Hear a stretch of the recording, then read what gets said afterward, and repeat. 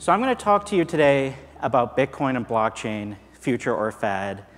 And I thought I'd start off with an analogy looking back in history.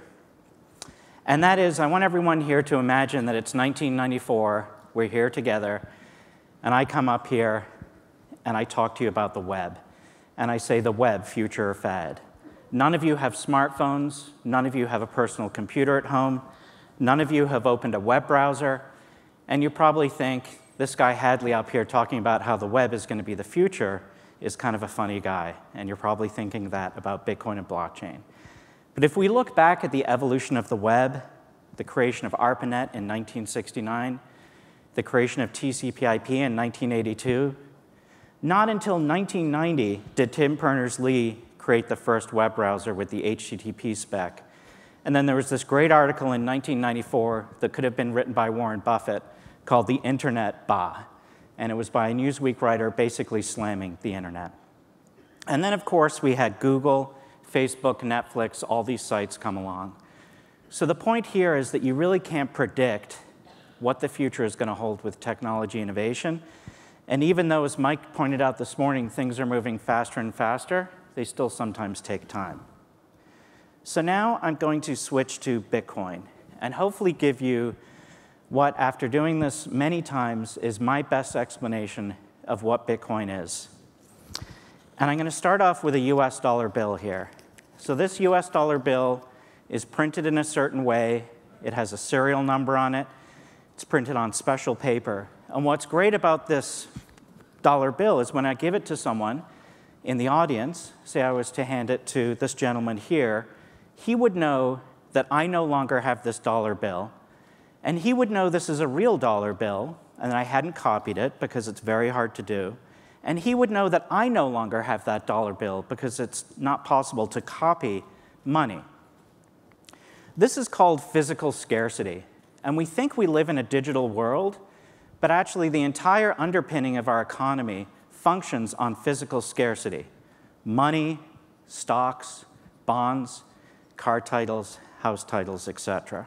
So hold in mind that dollar bill. Now I'm going to talk about something digital. In this case, a photo of my wonderful daughter, Dahlia. And this is a photo that I have on my phone. And say I had a network of people, say friends, and I said to someone on the network, I'm going to text this photo to you. And when I text it to you, I'm going to delete it from my iPhone. I'm not going to keep it, and I'm not going to send it to anyone else. Anyone on that network would rightfully look at me, in this case my mother, and say, you're crazy. How can you prove that that digital photo, that you didn't keep it, that you didn't copy it? And this is the underlying breakthrough of Bitcoin. Now, why do we talk a lot about Bitcoin? There's a lot of nefarious aspects to Bitcoin, things that we don't like. But we talk about it and study it at Fidelity because it is the breakthrough. Much like the music industry really didn't like Napster, it probably would have been a good idea for them to really study closely how it worked. So in this case, a digital item cannot behave like a physical item. Now let's look at Bitcoin. Bitcoin's fundamental breakthrough is solving for digital scarcity. A piece of Bitcoin is basically a digital file that is a key to a little lockbox where I can unlock that little bit of Bitcoin.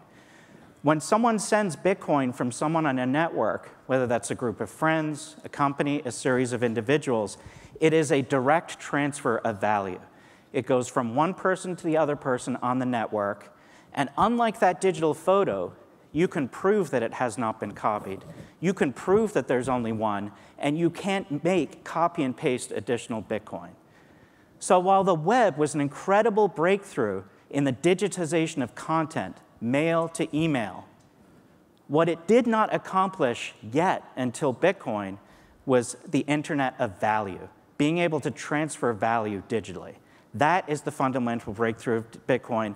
What's also very interesting about it is it does it in a decentralized fashion, which is why everyone in this room should be very aware of this.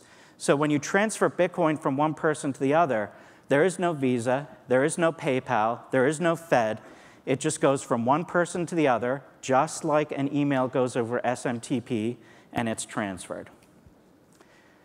So now that I've talked a little bit about Bitcoin, I want to talk now about blockchain.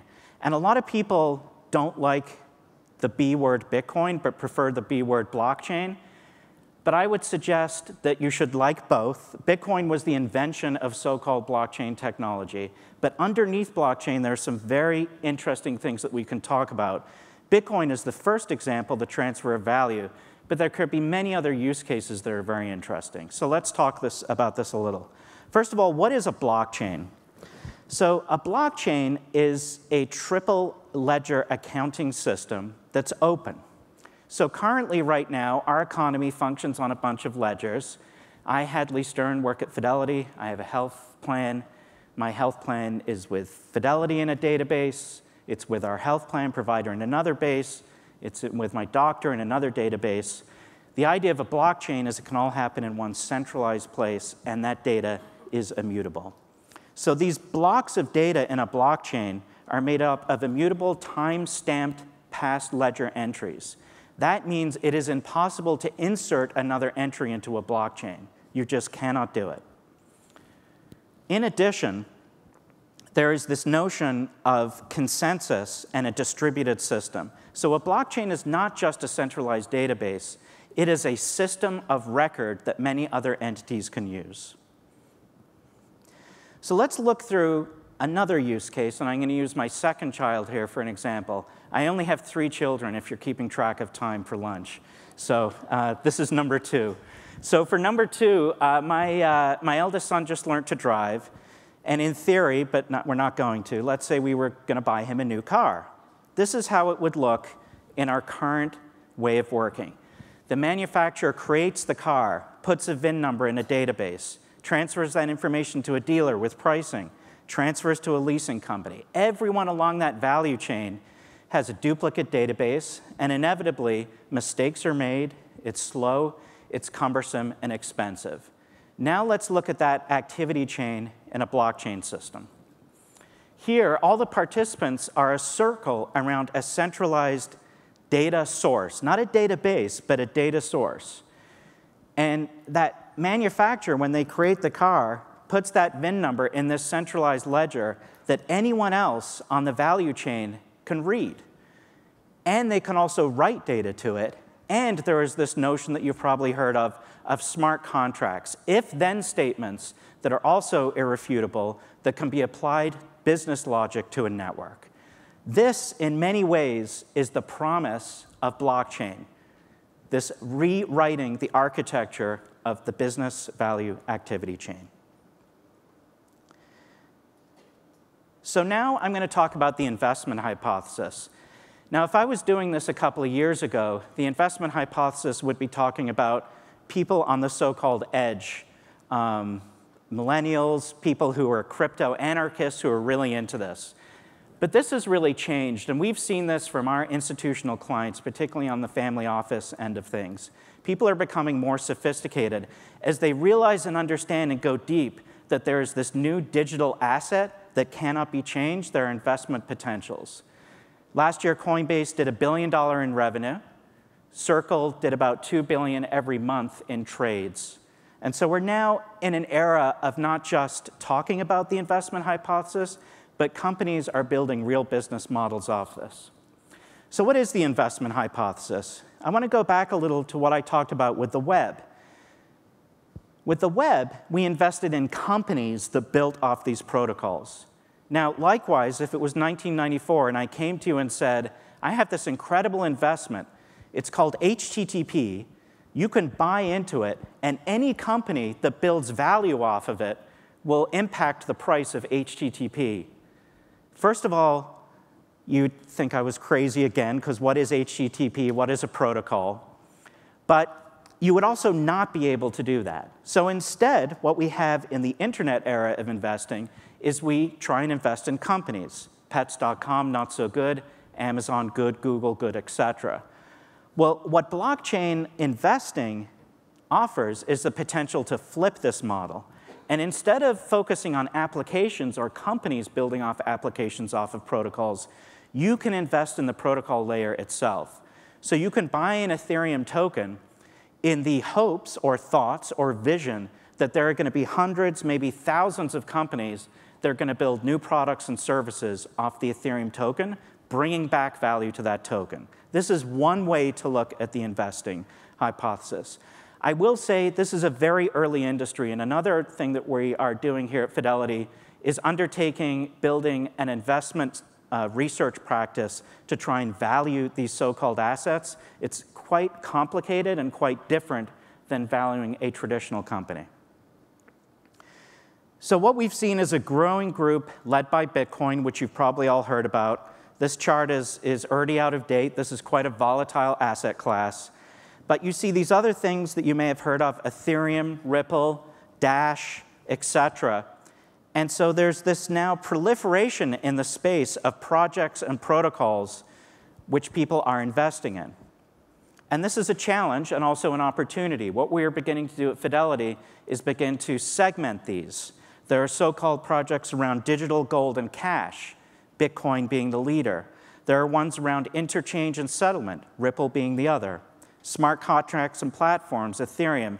And then there's a whole plethora of really interesting projects that unfortunately I don't have the time to get into that really take care or really use this digital token as a utility to create shockingly new products and services that could disrupt companies like Amazon in the cloud.